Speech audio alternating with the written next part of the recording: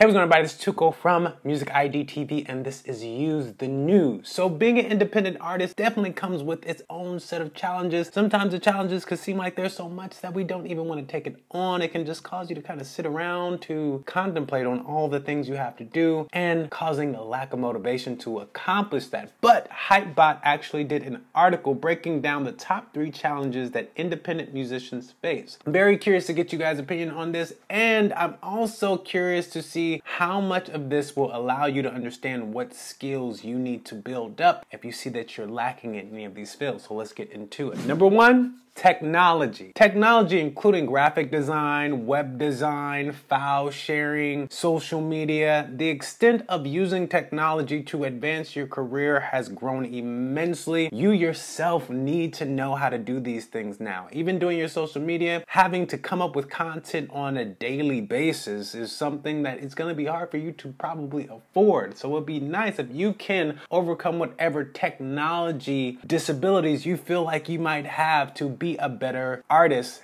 especially an independent artist who doesn't have the resources to have these things taken care of for them. Number 2, apathy, lack of interest. People's lack of interest in you, they are normally probably preoccupied with something else they're already interested in, or something designed specifically to gain their interest. And if your music isn't doing any of those things, that's one of your biggest challenges. Now, once you get people's attention, you gotta really figure out how to keep their attention. But getting their attention in the first place can be one of the biggest challenges that a musician can face, especially being independent. Number 3, mindset. Having the mindset, being patient, being persistent, being determined. Those things are going to be what actually propels you to your goal. Every single thing you try to pursue will have its up and down cycles, and you need to be able to adjust to that, not let it overwhelm you and discourage you, and have the type of mindset that can help you get past these hurdles to even be able to accomplish your goal in the overall end. So mindset will help you overcome the other 2 obstacles, because you have to put it in perspective and realize, is it me or is it my strategy? If you think it's you, if you're perceiving it in the wrong ways, you'll find the wrong solutions and you won't get anywhere. So